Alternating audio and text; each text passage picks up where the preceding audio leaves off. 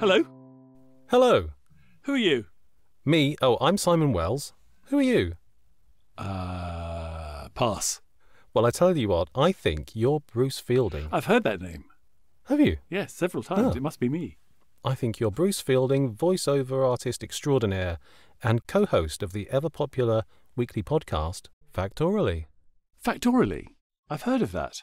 You have? Is it any good? I've been told it's all right. Well, I might listen in then. So Simon Wells, voiceover. What are we talking about this week? Well, this week, as with every week, we pick a random subject that you wouldn't really think would have an awful lot of material in it, and then pages and pages of notes later, it turns out it's actually quite interesting. Yes. And this appears to have been another one of those. This week we are talking about bottles. Bottles, not the sort of not the kind of thing that you lose. No, you don't want to lose your bottle. No. The sort of thing you drink out of or keep stuff in. Yes. Okay, let's start there. Okay, then let's start there. The definition of a bottle is a glass or plastic container with a narrow neck used for storing drinks or other liquids. Ah, they're not always glass, though, are they? Because the Mesopotamians didn't use bottles made of glass or plastic, did they? Although, Mesopotamian plastic is obviously very rare. Very rare indeed, I should think, yeah. They would use things like gourds or the skins of animals to keep liquids in. But would they be bottles as such? Hard to say, isn't it? Whether they would have given it a particular name. So to go down an etymological route, as often we do, the word bottle has a bit of a journey. The word bottle comes from French boîte. Boîte comes from the Old French botte. Botte comes from the Latin buttius. And the Latin buttius means a cask or a flask. Like a butt. Like a butt of Malmsey. Or a butt. A water butt. Yes. Yeah, okay. Let's assume there's a connection there. All the same root as bottle. Yeah. Interesting. It all comes back to the butt. But actually, they did used to be glass bottles very, very long time ago. How long ago? 1 BC. So my research has told me that it's about 1 BC. That's quite a long time ago. That is quite a long time ago. And originally what they did was they would sort of like make a clay model of a jar or something or a bottle. And then they would surround this with sand or the silica, the material that glass is made from. Yeah. And then build a fire over it so that that melted. Oh, I see. And then chip away all the clay that had been moulded around. Oh, I see. Okay, clever. But then the blowpipe was invented. The blowpipe was invented around sort of 1 BC, and this allowed molten glass to be gathered on the end of the pipe and then blown into a hollow vessel. I mean, and that was done as long ago as that. That was done, 2,000 years ago. Gosh, long, long time ago.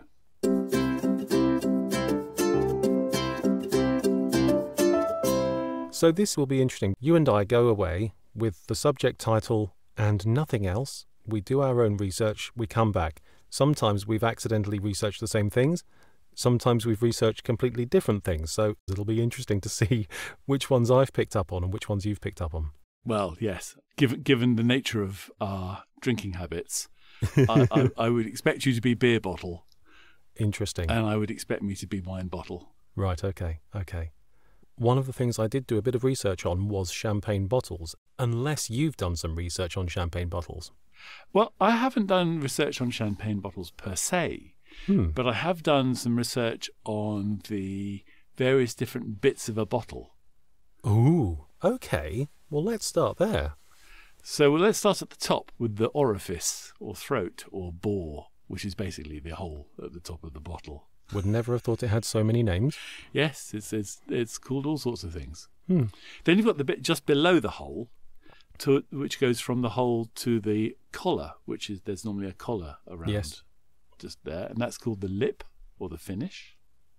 Right. Then there's the neck of the bottle, which is the bit below the collar.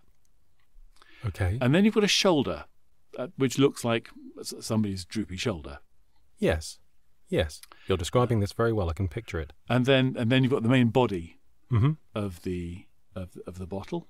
Yep. And then you have the most interesting bit, which is the insweep or heel. I mean, it's also called lots and lots of other things as well. See, I would just call that the bottom. Would I be frowned upon in certain circles? It is the bottom, but it's also called, it's got a name which sort of we currently associate with sort of bras. So where the bottom is, there's actually a bit which is called the push-up. Oh, is that the sort of the dimply bit that goes up back up into the bottle? It's called the kick-up or push-up. Is it? And so that's so you've got the heel or the insweep, and then so the heel is, and the reason that kick-up or push-up is there. There are a couple of reasons for that. There's the nice reason, which is that it gives you you can put the bottle on any kind of surface and it's more likely to be level and therefore not to fall over. Oh, I see. The second reason is that sediment gets sort of caught around the edge of that kick-up so that the wine remains pure and there's like a little circle of sediment at the bottom. Yes. And then there's the pragmatic one, which is that if you have a very large kick-up in a bottle, then you don't have to put quite so much liquid in it and it'll still look like you've got quite a big bottle. There's also the serving reason, which is that a well-trained waiter can put his thumb in or her thumb into the kick-up and pour the bottle one-handedly. Yes, that looks very suave. It does, doesn't it? Very suave. Well, I'm learning things already. I never knew there were so many parts to a bottle. I've just remembered something that I haven't researched, but I've remembered how to do it. So, have you ever seen talking of champagne bottles, have you ever seen anybody use a sabre to open a champagne bottle? I have, yes. They sort of lay the sabre flat against the bottle and swipe upwards towards the orifice, as I now know it's called, yes, knocking the cork out of the end. Well, actually, that's not what happens. Shame. So if you look at a bottle, generally speaking now they have a seam. If you look at the glass, there's a seam on the glass because they're actually moulded bottles rather than blown. So in the moulding, there's all sorts of information on the bottle within the moulding of the glass. Yeah. But one of the key things is that there's actually a seam goes up the side of the glass. When you take the sabre to the bottle of champagne, and listeners may find this useful for the future. So number one, take your sabre and slide. Actually, number one, listen to the episode on tools that distinguishes the difference between a sword, a sabre, and a rapier. Yes, and an épée. And an épée. So you slide the sabre up the seam quite quickly towards the collar, and then as the sabre hits the collar, not only does the cork come out, but the entire top of the bottle comes off. Does it? Very neatly in a nice circle. So, and you don't get any like broken glass in the bottle because the expelling of the champagne inside pushes any broken glass out of the way. But if you look at a bottle that's been opened with a sabre, you will see that the whole of the top's gone. Right. That's a good fact. Thank you. You're welcome. Now, my fact about champagne bottles, essentially it comes down to the fact that the champagne bottle as we know it was invented in England. Sorry, France. Sparkling wine has been around since medieval times, but it was originally seen as a flaw to have bubbles in your wine. The wine had been left in the cold cellar for too long. It's gone off. It's gone off, yeah. The fermentation process has continued. It's got bubbles in it. No one wants that. The bubbles would break the glass bottles, which back then were thinner and not as sturdy as they are now. So it was a problem. And over the years, people sort of started quite liking these bubbles. You know, the bottles that did survive were quite rare, and therefore the rich took them on and said, "Oh, look at this! I've got this sparkling wine. How exciting!" But the bottles were never strong enough to be mass-produced and used for that intention. In 1615, James I, who was warring with some country or other, I can't remember which one, might be France, might be Spain, we alternate. Was this James I who was James VI? That's the one. James I of England. The one country that it wouldn't have been is Scotland. Scotland, exactly. Unless they were having an off day. Yes. So James I, or the Sixth, depending on which way you look at it, he was at war. He was making lots of ships for his navy. He made it law that no oak trees could be felled in this country for any purpose other than making ships for his navy. The bottle manufacturers, glass manufacturers, had always used charcoal for their furnaces, which is obviously made out of wood. So they had to suddenly switch to coal because they weren't allowed to use wood for that purpose anymore. Their coal furnaces burnt at a higher temperature. Higher temperature in making glass makes tougher, stronger glass. That makes sense. Yeah. And so it was only as a result of that the glass used in wine bottles could be made thicker, stronger, tougher, and withstand the pressure of the fizz. So it's kind of down to that random law about the navy that ended up with bottles that could take on the job. Wow. Apparently, the pressure inside a champagne bottle is up to 3 times the pressure of a car tyre, which is more than I would have thought. Yeah, what's that about? Sort of 70, 80 psi or something. Quite something like that. Yeah. And it was officially written down. The process of making sparkling wine was first documented in 1662, so sort of 50 odd years after the whole wood charcoal thing, by an English physician called Christopher Merritt, and he first documented the process of how to make sparkling wine, which was a full 35 years before some French dude called Dom Perignon invented champagne.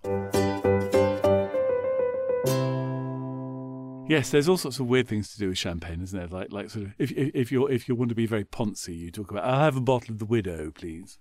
The Widow? Yes, the Widow Clicquot. Ah. Apparently we've been pronouncing Moet and Chandon wrong for all these years. Have we? Yeah. We're pronouncing Moet as if it were a French word. It isn't. Yeah. It's Dutch. It's Moet. And they would pronounce it Moet. So the Queen lyrics, she keeps a Moet and Chandon in a pretty cabinet. No, she doesn't. No, she keeps the Moet and Chandon. Yeah. There we go. It's a bit like that Lothario, isn't it? Don Juan. Oh yes, Don Juan, right? Don Juan, whose name should be pronounced Don Juan. Oh, is that right? So Don Juan, if you look at the poem, Don Juan works because it rhymes with other stuff in the poem, whereas Don Juan doesn't. Oh, how interesting! Apparently, we pronounce Mount Everest wrong. Do we? The chap who named that mountain pronounced his surname Everest. Ah, yeah, Everest. Mount Everest. So basically, we pronounce most stuff wrong because we're British and we don't. We're care. English. We're lazy. We can't be bothered. Yeah. So anyway. So bottles. Oh yes, bottles. Is it all bottles? Yes, botless. Botless. So they've been around for a while. Yes.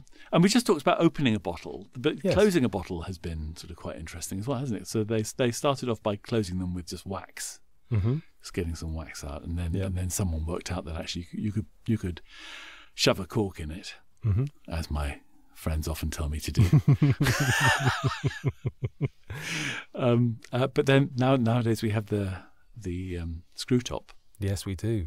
And apparently there's a bit of snobbery about corks versus screw tops, but screw tops are technically better for the wine than corks. Really? Yes. How so? Because the cork adds another chemical element to the liquid inside, obviously. Okay. Whereas a screw top doesn't. The screw top is usually sort of like the inside's coated with plastic, so that it doesn't actually interact with the liquid inside at all. How interesting. Yes, I would automatically think of a corked bottle as being higher quality than at least higher price. Generally, they're more expensive, and generally there's still kind of like there's the very great snobbery about like the wine waiter will come over to your table and flamboyantly with great deal of performance will remove the cork from the bottle. Yes, and then hand you the corkscrew with the cork still attached to the corkscrew, so that you could sniff it. Yes. And see whether the wine is corked or not. Yes.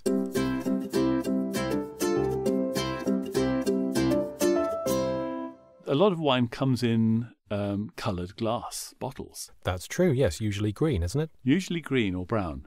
Yeah. Why is that? Well, that's because of ultraviolet light. Of course. Because light getting through into the wine is not good for the wine. So what you want is something that's going to chop out the UV so that the wine stays stable and isn't affected by light. I see. So you know what a wine bottle looks like. Then there are larger bottles of champagne and wine. Yes. So you get a Magnum, which is a chap who lives in Hawaii and solves crimes and stuff. or 2 bottles of wine. Right. And then you get a Jeroboam, which is 4 bottles of wine. Ooh. Then you get the one that racing drivers like, which is the one that they shake on the podium. And that's a Methuselah. That's 8 bottles of wine. As if the biblical character Methuselah is twice as big as the biblical character Jeroboam. Well, quite. Well, then you get Salmanazar, which is 10 bottles. Right. And Nebuchadnezzar. Oh, my goodness. Who's 20 bottles. Solomon, that's 24 bottles, champagne mostly. A sovereign, which is 35 bottles. And that's the biggest you can get, a sovereign of wine. Wow. But I don't think anybody can actually pick up a sovereign of wine. You have to have it delivered on a truck.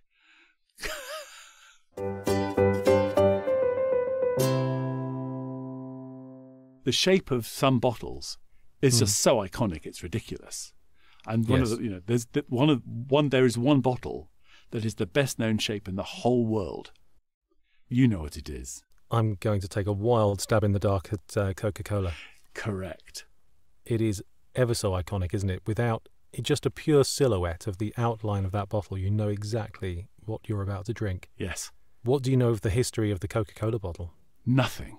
Brilliant. Just as well, that's one of the areas that I researched. Is it? It is. Brilliant. See, we said at the beginning that we don't know what each other's researched. Sometimes it works out, sometimes it doesn't. I know. So, Simon, I'm now sitting comfortably. Tell me all about the Coca-Cola bottle. Then I'll begin. Once upon so when Coca-Cola was first produced, it was a fountain drink. So there would be sellers, shops, who had large containers of Coca-Cola and decanted it into a smaller container for you, or just served you a cup full as you went to the store. It was not until the 1890s, which actually is still quite a long time ago. Yes. A couple of lawyers from Chattanooga, which I can't hear without thinking of the choo-choo. These 2 lawyers, Joseph Whitehead and Benjamin Thomas, came up with this idea of bottling Coca-Cola in just a very simple, straight, ordinary-looking bottle. And they managed to get the right to bottle Coca-Cola. And they set up all these other branches, all these other bottling plants around America that started bottling Coca-Cola in 1899. And it remained a fairly boring, straight bottle for a handful of years. It wasn't until 1916 that the predecessor of what we would know now, it looks very similar, it's not quite the same, but that sort of curved hourglass-looking shape was invented in 1916. And that's pretty much what it's been served in ever since.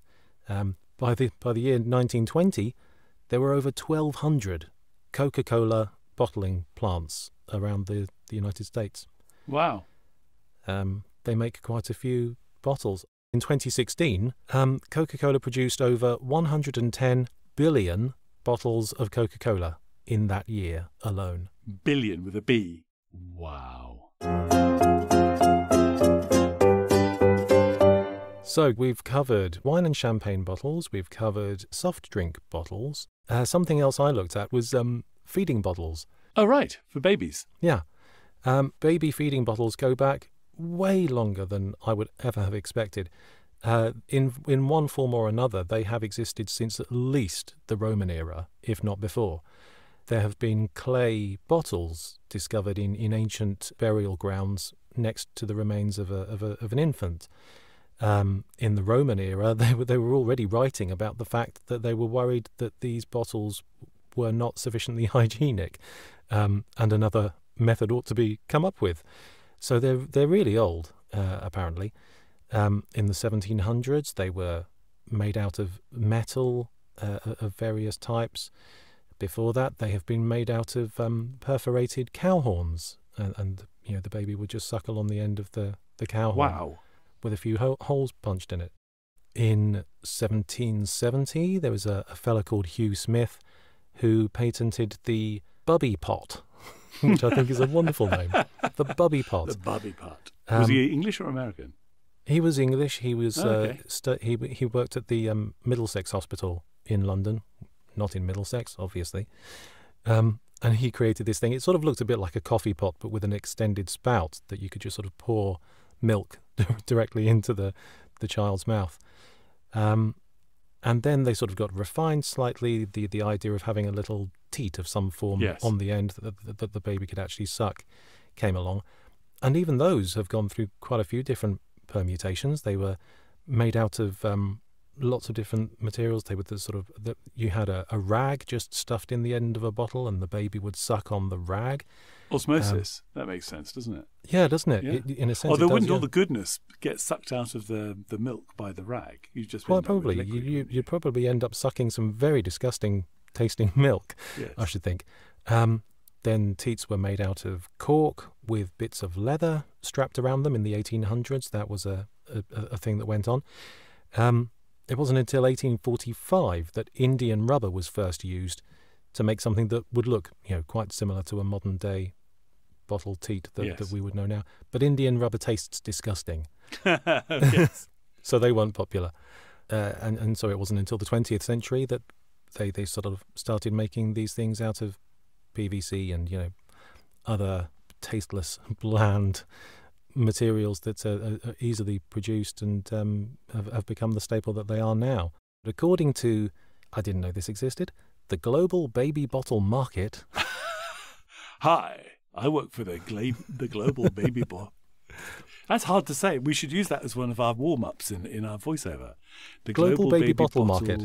Global baby bottle market. Yes. That works. In 2022, so just last year, the global baby bottle market was estimated. Very good. I'm impressed. Thank you. I've been practicing. Was valued at around $3.46 billion US. So Crikey. There's a lot of money being spent on baby bottles. Yes.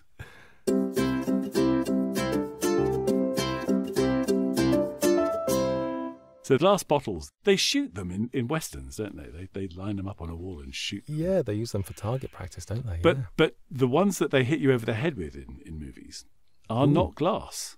Come again. So they're sugar. So the glass bottles that if you're involved in a bar fight in a western and somebody hits you over the head with a beer bottle or a whiskey bottle, the likelihood is that it's made of sugar. Really? Yes, they break very easily. I mean, even when you're bringing the bottle down on someone's head, you have to watch out that the neck doesn't come apart from the main body of the bottle. They're very delicate.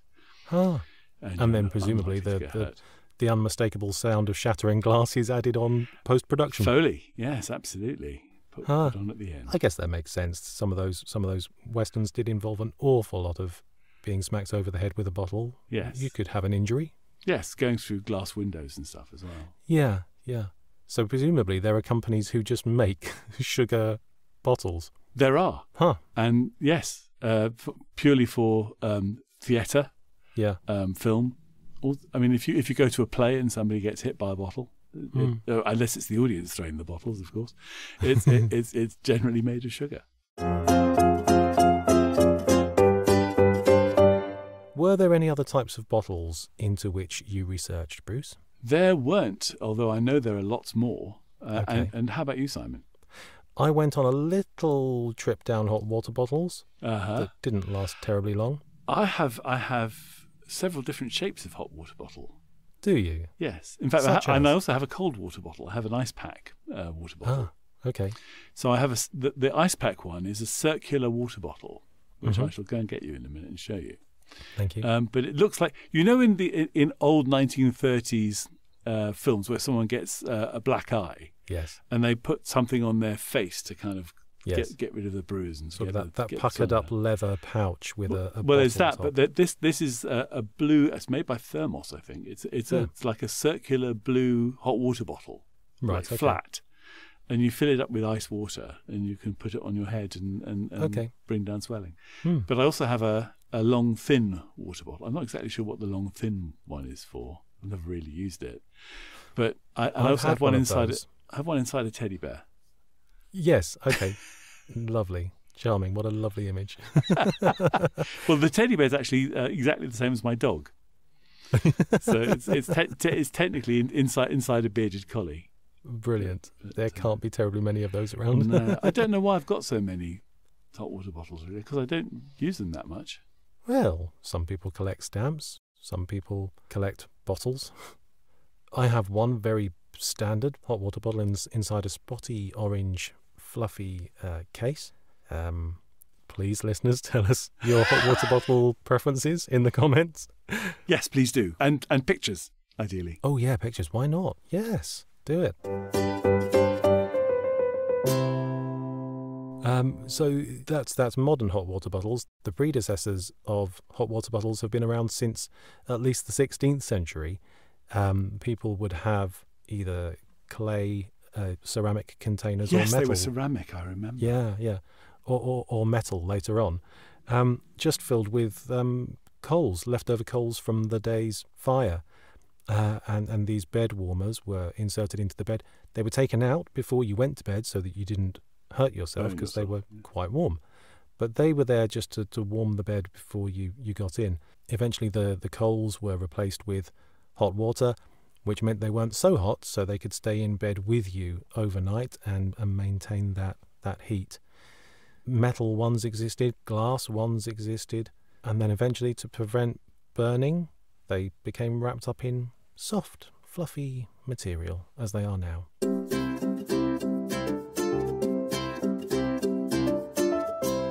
Because bottles weren't cheap to produce, so they were used to hold expensive things inside them.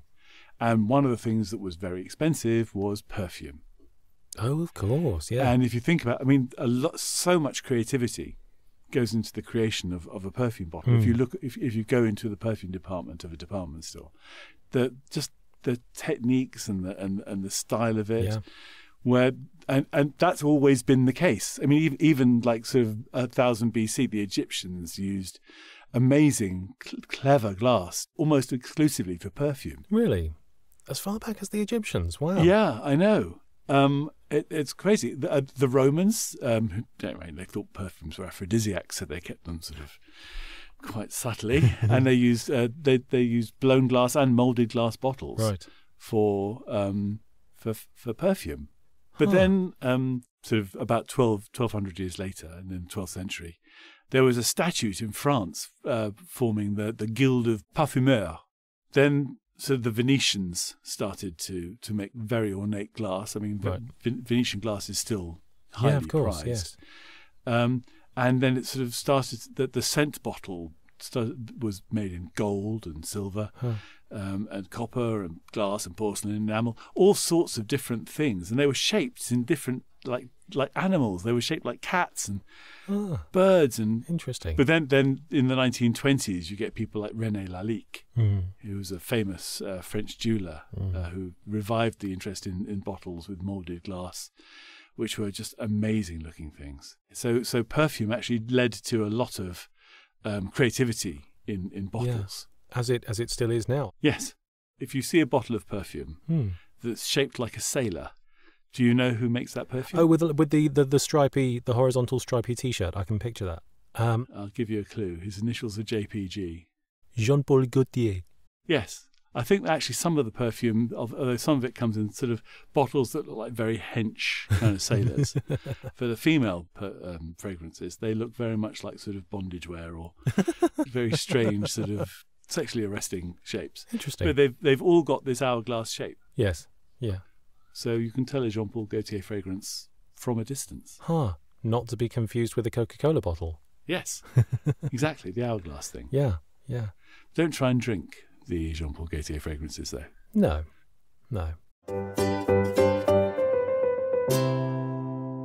Well, Simon, that's all I know about bottles. What about you? Have we come to the neck of our, or are we just down to the dregs? Yes, I think we've got ourselves down to the kick up of of this topic. It's more than I ever thought we could rabbit on about bottles. I'm quite impressed.